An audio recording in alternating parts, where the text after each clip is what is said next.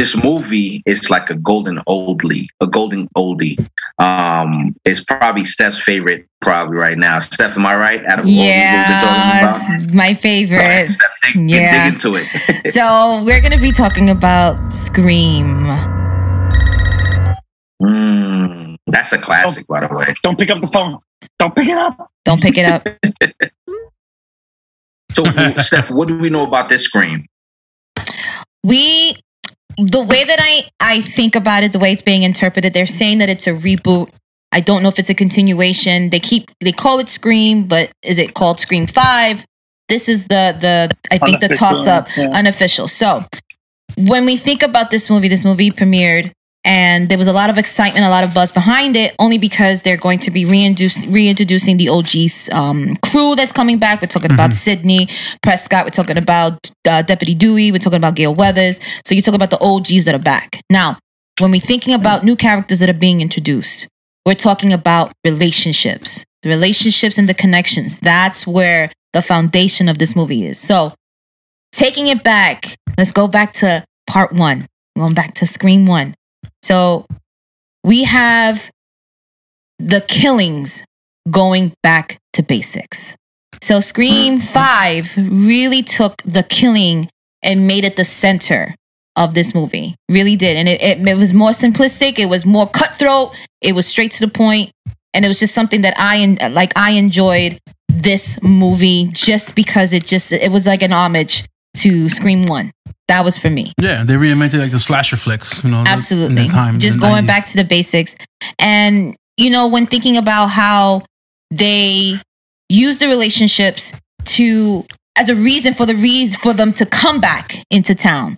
So if you haven't had the chance, spoiler alert, Dewey dies. That's one of the main highlights, that Deputy Dewey dies in this movie. So one of them had to die. One of them had to. But it won't be Neve Campbell. We don't know. That's the thing. We don't know if there's space. We don't know if there's space for this to continue on to another set of series. Yeah, if she didn't die in 3, she ain't gonna die in this. Yeah, exactly. So thinking about the plot, we have to think about how each character is developed, right? So Neve Campbell, Sidney Scott, main character, she originally dated Billy Loomis. Billy Loomis was one of the characters and the main killers in part 1. Now, in this series, Billy Loomis has a daughter. We don't even know how that came about. They didn't really explain it. It seemed like it was something of an affair. We don't know the real identity of the mom, but we know that Billy Loomis is the father. Now, the main character, Sam, she is also replacing Sydney's place. So she is the one that's in the center of that.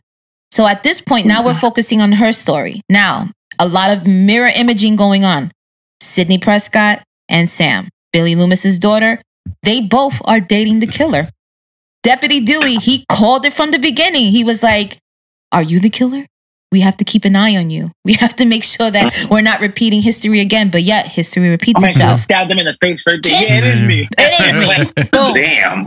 You know what I mean? So it seems like when it comes to the OG relationships, and they even said it, when Jamie Kennedy's nieces and nephews, when he had in part 3, he had a whole video just acting as a tutorial to tell you and explain that the rules are changed. And it changed in Scream 5 or Scream or however you want to call this reboot. You can edit that. Reboot. So for me, it's about finding out those relationships and making it seem like that's not really there.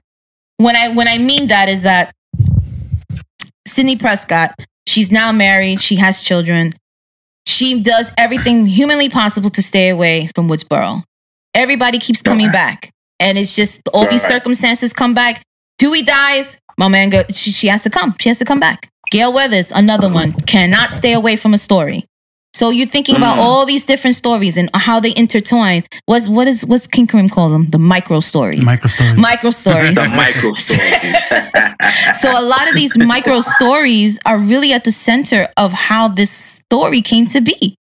And, one homage to one of the characters, Wes, was a dedication to the the actual director himself, Wes Craven, who Wes passed away in 2015, who was originally that this film was now done without him, and the reins had to be taken on by 2 other new directors.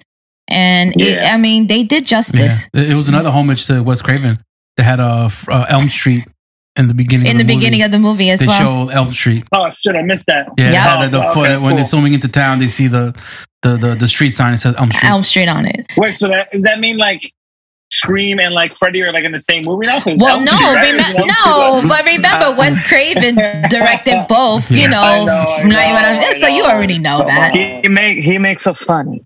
You never know. You never know. I mean, you never know. They did Freddy and Jason. So they did, right? Imagine. Ghostface versus Freddy. No. I don't even want to get into that. Well, I want to know. I love the Scream movies, but like every time I watch the Scream movies, a scary movie always what is going ruined on? It for me. I can't even hear the buttons. Depressing. Hold on, party. Hold on. I think Dirty wants to get dirty with it. Hey, you guys hear that?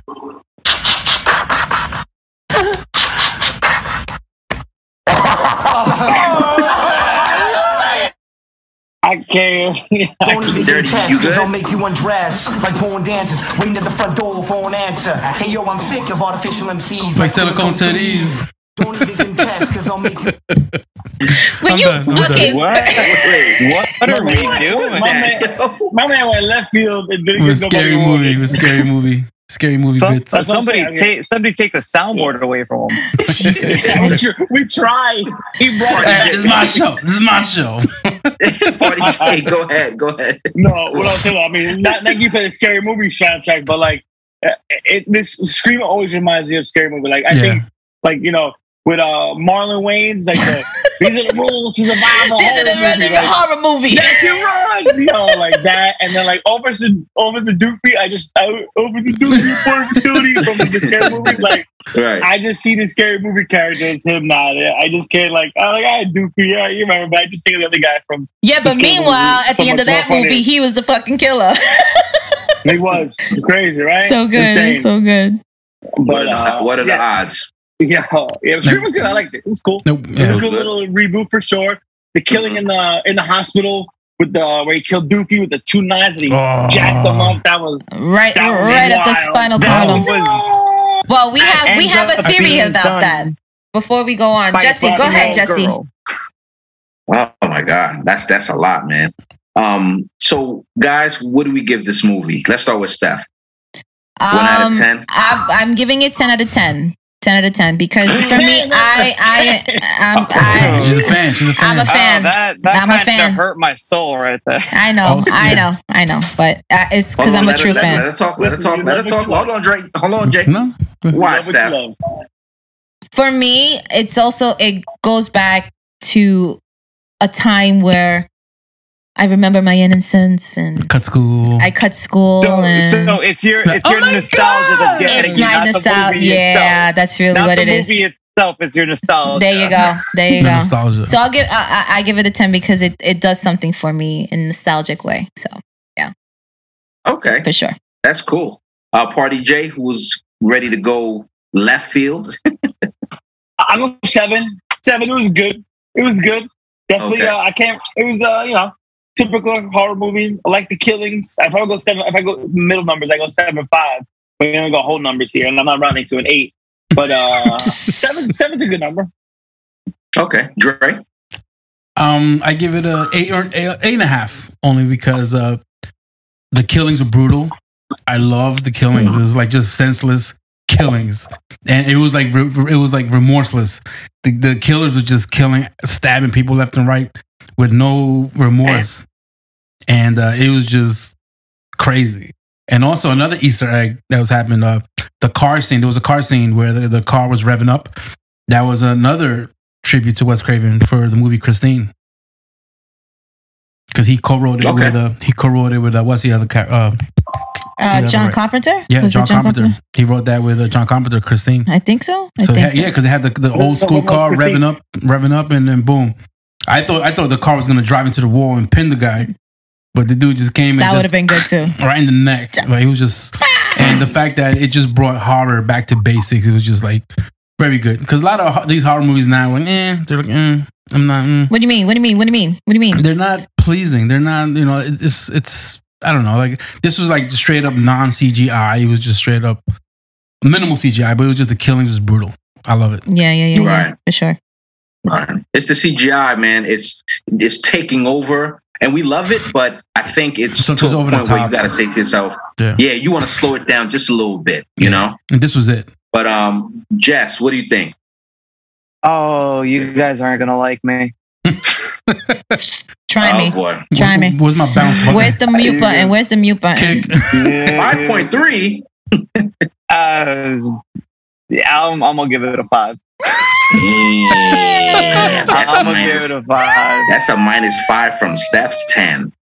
Yeah, But just- Jesse and I have an understanding. So No, yeah. Listen, for me, like, yeah, they didn't bring anything new to it. You know, I've never been a slasher movie fan in the first place, but I can still try to be as biased as non-biased as I can about a movie.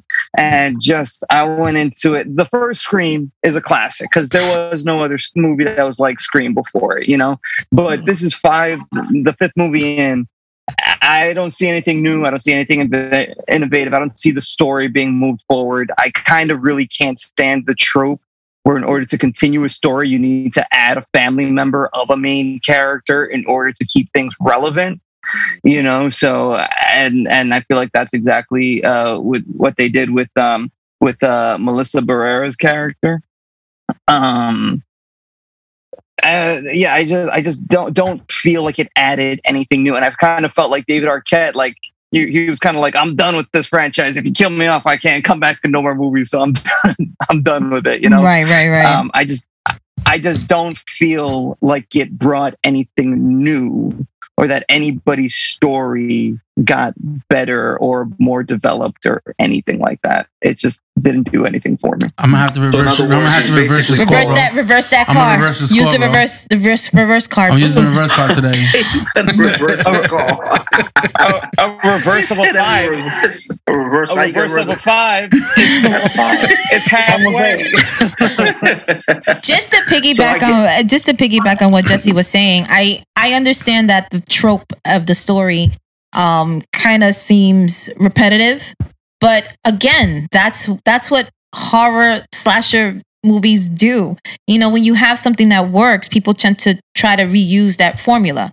And again, you're using you're mirroring the images, right? So we know that in Scream 3, they used Sidney's half brother. Right? He was the killer. Now in number 4, it was Sidney's cousin. Now in 5, we're talking about Billy Loomis's daughter, the original killer. So now I understand why it happens, but there's also the thing that the killer's motivation was super weak. They were just like, oh, we just want to keep it going. There has to be a killer. Yeah. I agree. There was no motivation. And the fact that Dewey was killed by a 16-year-old girl who was able to stick him with knives on both sides. No. Listen. No, because the only other killer was Jack Quaid. Let me tell you something.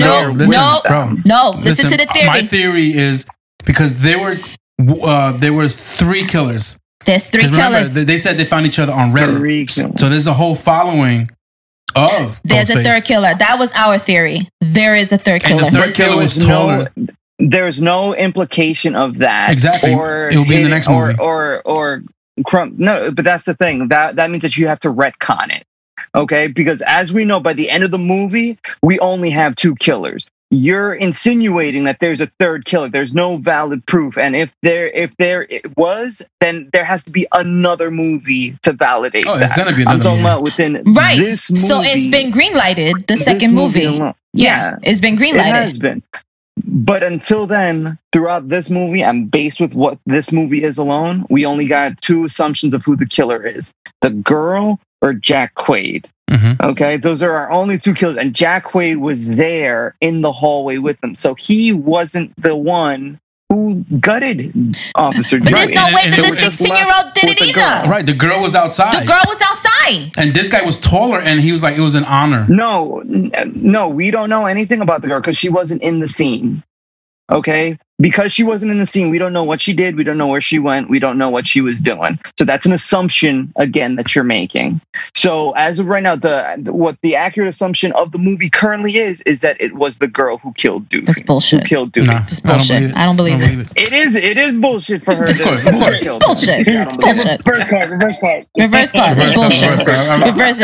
Reverse that theory. Bullshit. That's crazy. No, I'm sorry. You got to reverse your theory because you don't have any other grounds to say that there was a third killer. Because they had within the movie. They met each other on Reddit, and they have a whole cult following of Ghostface Killer. So what? That doesn't mean that there was a third person involved. It means that there were other people that were interested. They made phone calls. They made a phone call. Like, yo, I need you to be at the hospital. Got him like a fish, and the guy had a bulletproof vest. Got him like a fish. Got him like a fish. The guy had a bulletproof vest when he shot him. If that ends up being the case, only one other movie. Yeah. But like I said, based on this movie alone, it was only the two killings. Of course. Where the hell they get a bulletproof vest from? Exactly. Yeah, where the hell they getting a bulletproof vest? Must be a cop. Must be somewhere. A follower, a Ghostface follower. But then the thing is, we also talked about that there was another. This guy's probably son. The other killer from the first movie. It could be that Shaggy. too. We don't know. Shaggy. Yeah, it could have been Shaggy. You stupid. That showed up and killed Dewey. Oh my god. No, but the thing is that with that was another thing that we also mentioned too, that they never revealed the identity of the mom. They never revealed the identity of the dad. So we were thinking maybe they were part of it as well. You know, that was something that we're always trying to figure things out. But I know Jay figured out the killer really, really quickly in the movie, right? And I did too. Like I figured it out right away. Did you figure it out too, Jesse? My fiance figured out. My fiance figured it out before we even watched the movie. Before we even saw the movie. And we just saw. No, she didn't guess. She had a very educated guess, and as soon as she told me who she thought the killer was, I was like, yeah, that's the killer. And then what also disappointed me is that it turned out being exactly who we thought it was. So that's why it takes even more away for me. Because I'm like, we haven't even seen the movie. We just saw the poster. We already know who the killer is. Right. I thought it was going to be three. And I had it as the twins and the China, like not giving it as like Jack Quaid. Then one of the twins got shot. I was like, oh no, it's the China and Jack Quaid. Like I switched out like right away there. And like once one of them got hit, I was like, it can't be both. It's either one or none. It's either both of them or none of them. So once that happened, I was like, okay. I thought it was the Asian chick because she kind of always looked like a little sussy the whole movie. I was like, he's acting too sus for no reason right now. You're looking a little sussy right now. Hey yo! Hey man, sus, son. That's man sus, son. All right, we got like a minute left. So I guess we're gonna start. But I mean, so overall though, you guys recommend this movie, right? We do. I do. If you're a fan, go see it. If you watch all of them, watch it. Yeah, it doesn't hurt nobody. Go see it. Yeah, for sure. If you're a fan, go definitely go see it.